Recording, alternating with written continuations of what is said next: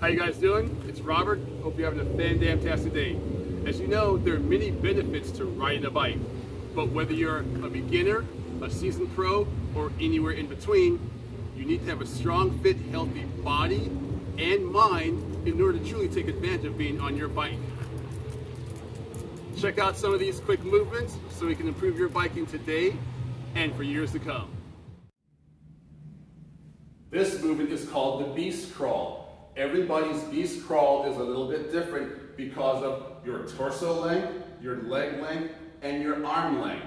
To get into position, you place your feet hip width apart, tuck those toes under. You're going to bring your elbows down to the knees. Bam, bam. Hands are going to be flat. Now you're going to press up into the air and pick your knees up off from the ground. From here, you're going to move opposite hand, opposite leg. Opposite hand, opposite leg, opposite hand, opposite leg. They're moving at the same time. You can also reverse it. Boom, boom. They're moving again at the same time. Back into center. And finished. Again, that was the beast crawl.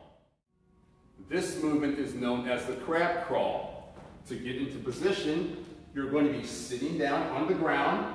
You're going to bring your feet up. Your hands are going to be back. If you can, rotate your fingers to be in the opposite direction of your feet. So from here, all I want you doing, you're going to pull your shoulders back and down. The harder you press down, it's going to pick your hips up off from the ground. From here, you're going to go opposite hand, opposite leg.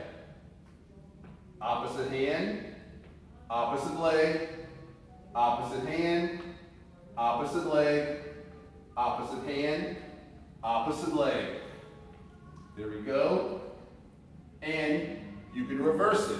Again, opposite hand, opposite leg. Opposite hand, opposite leg. There we go.